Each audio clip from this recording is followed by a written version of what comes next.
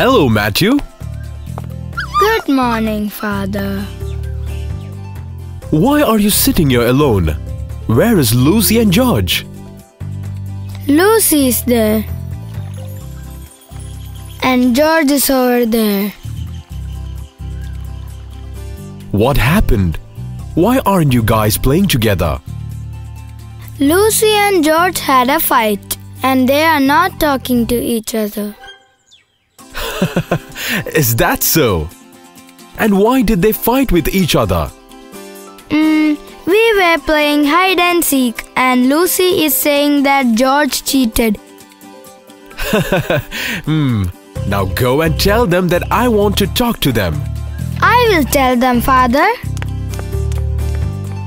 Lucy, Lucy! Lucy. Go away, Matthew. I don't want to talk to anybody. Lucy, Father John is here and he is calling you. I'm coming. All right, you go ahead. I have to call George also.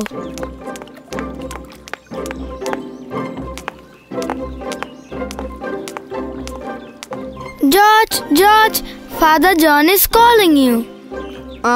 Let's go then. Hey there, good morning. Why are you silent? Aren't you going to wish me back? Good morning, Father. Matthew told me that you both had a fight. Is that right? Yes, Father.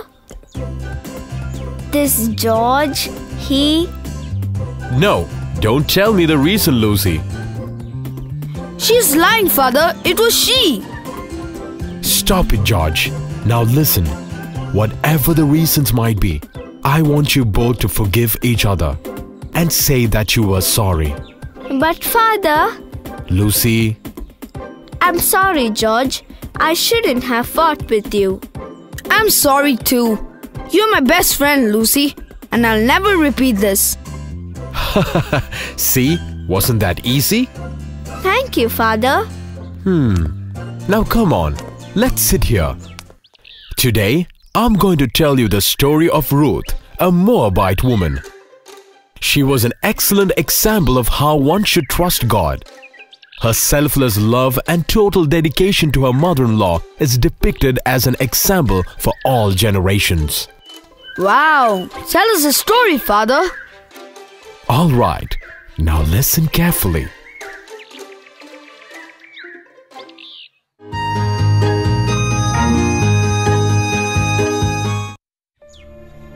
Long time back, in a place called Moab, there lived a woman named Naomi.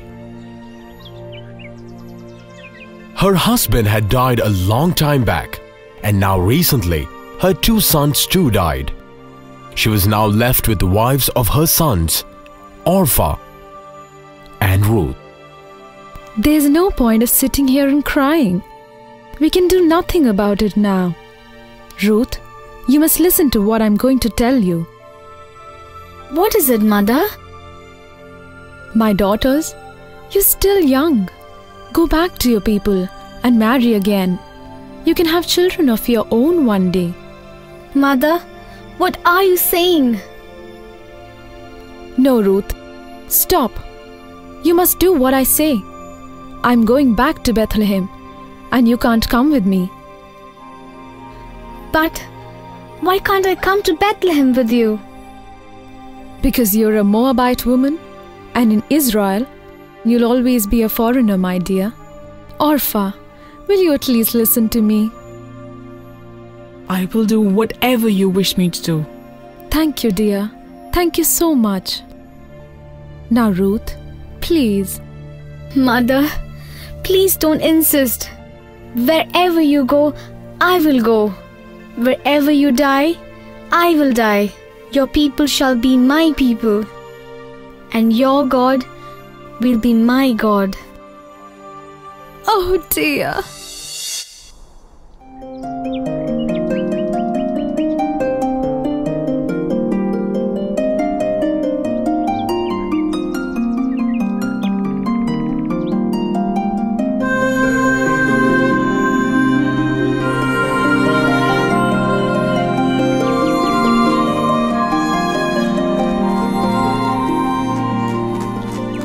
Ruth refused to part her mother, and they both traveled together to Bethlehem.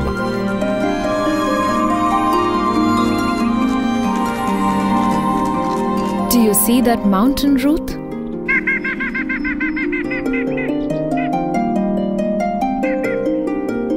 That one?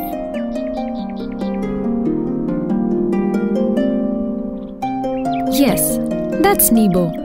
It was from there that Moses viewed Canaan. Nebo? Poor Moses. Why did you say that, Mother? Oh, that's because after leading all the Israelites from Egypt, he died there. He died at the threshold of the promised land.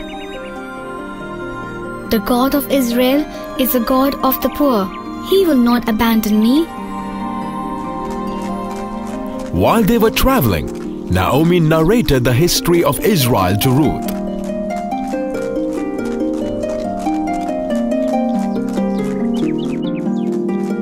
And after many days of traveling, they finally reached Naomi's house in Bethlehem.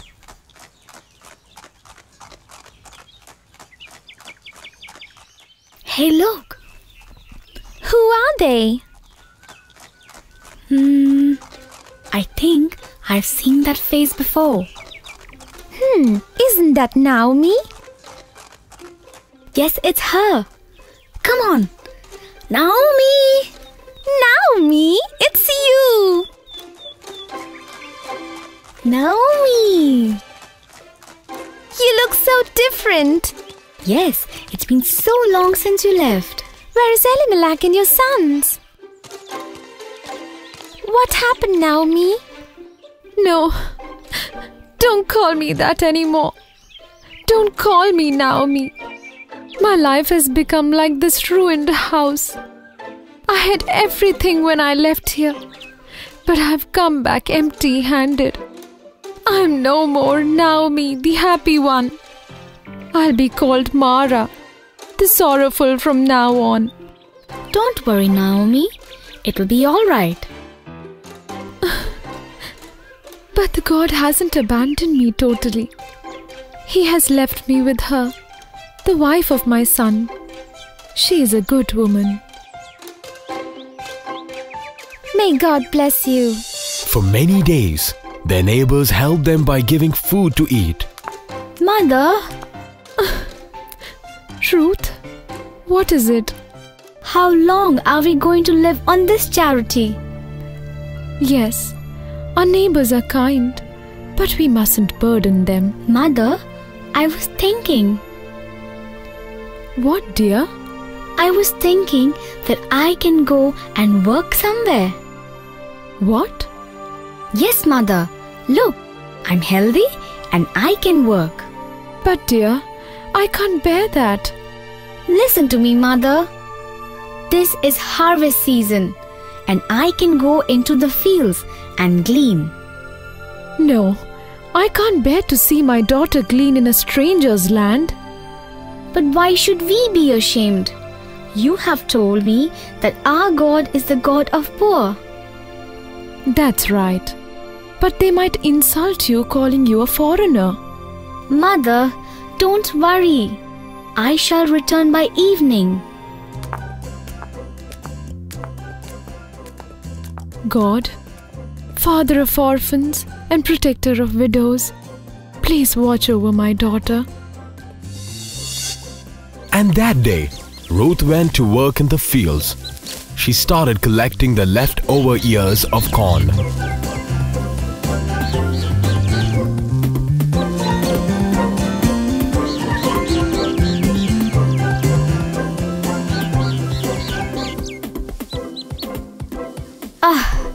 It is scorching and I am thirsty. Where can I get some water?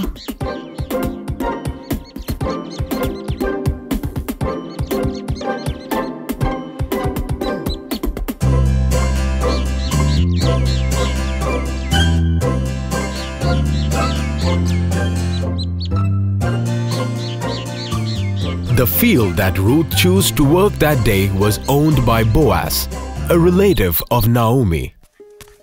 On that day, Boaz came to the field to oversee the reaping.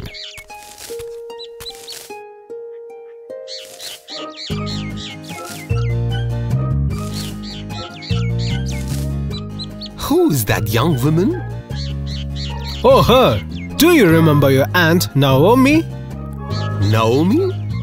Wife of Elimelech. Yes, that young woman is the daughter-in-law of Naomi. She asked me permission to glean in your field, and I allowed.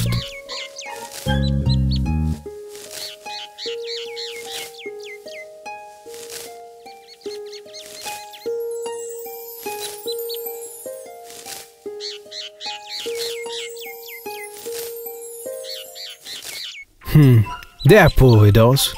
She hasn't taken any break all day. I remember Naomi. She was a good woman and she was tried very hard. What's your name? Me? Yes, you come here. Yes, master. What's your name? My name is Ruth. I am wife of Naomi's son. I know. I am a relative of Naomi. Oh, You don't have to go anywhere else for gleaning. No one will bother you here. You may drink water from my servant's drawer. oh, thank you. Thank you so much. But what have I done to deserve this? You? You left everything and came here with your mother-in-law? Come with me. We'll have something to eat.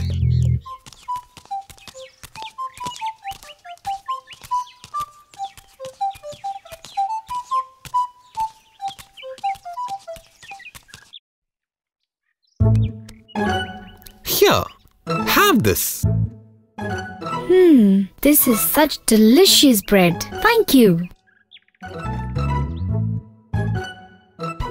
I'm glad you like it. Can I take this bread to my mother? She will like this very much. Of course you can. Thank you. Boaz liked Ruth very much, and he decided to help her.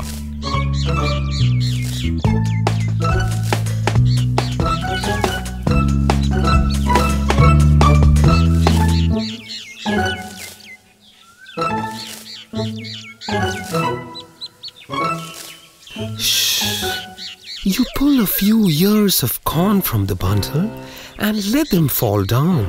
Let Ruth collect those. You have a good heart, master. Lord God, protector of the weak, wonderful are your ways. Ruth, how was your day? And how did you get so much grain? Mother, Lord led me into the field of a man called Boaz, a very generous man. Did you say Boaz? Yes, he told me he was a relative of yours. Yes, he's my nephew, my cousin's son. He was so kind. He gave me a lot of bread and roasted grains too.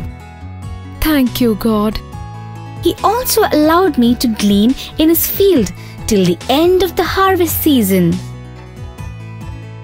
That's wonderful. Mother, let's give some bread and grains to our neighbor, Lady Maka. Yes, she is a kind woman and she helped us so much. Until the end of harvest season, Ruth gleaned in the fields of Boaz. She gleaned during the day, and at night she sewed clothes for the poor.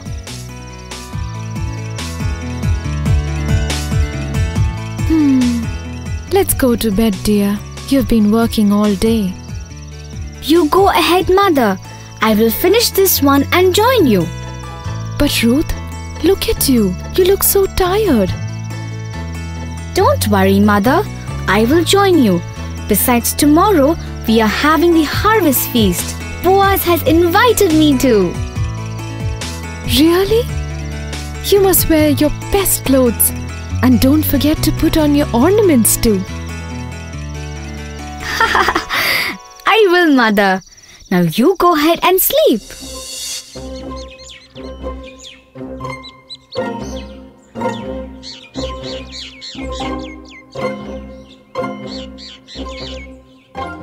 This is big! Ha ha ha! Huh? This is the biggest harvest we had in years. God has blessed us. God has been generous to you because you have been generous to poor people.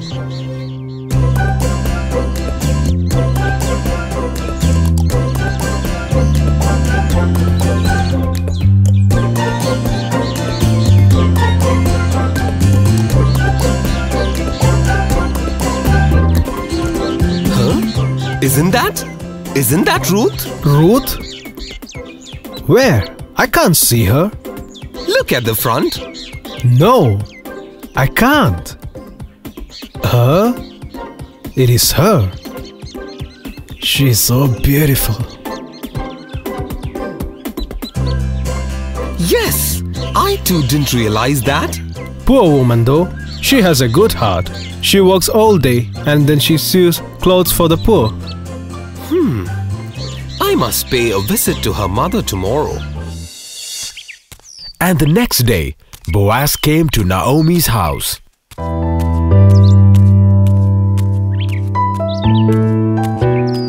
Good heavens! Boaz, my nephew! Hello, Aunt. It's so good to see you. I am ashamed to receive you in this poor shack. Oh, Aunt.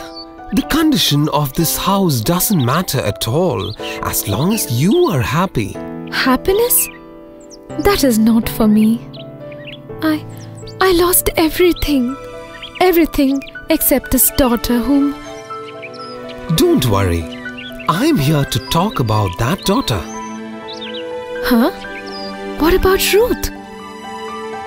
I wanted to talk to you first. I'd like to marry Ruth. But only if you have no objection. Lord, you have heard my prayer. What do you say? Oh, Boaz, we will be honored, but... But what? You know, as per our custom, my brother's son is the next of the kin.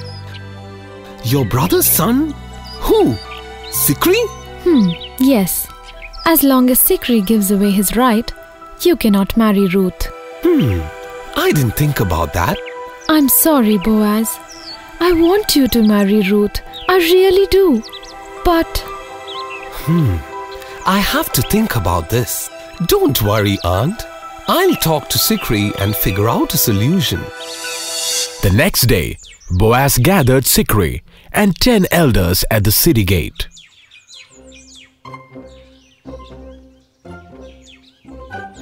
Everyone, the widow of Elimelech is selling a piece of land. Sikri, you are the next of their kin. You are entitled to buy it. Do you want to buy it? Yes, I will buy the land from Elimelech's widow. And as you buy the land, you are bound to marry her daughter-in-law. She is a Moabite woman. You must marry her and restore her late husband's name.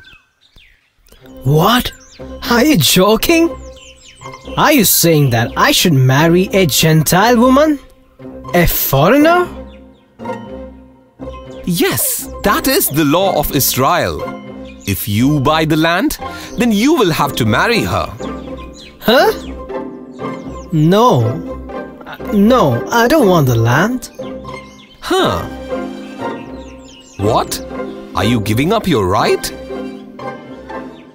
Yes, I am. I don't want to marry a Moabite woman. Then you must swear it. Sikri, you must renounce your right in our custom.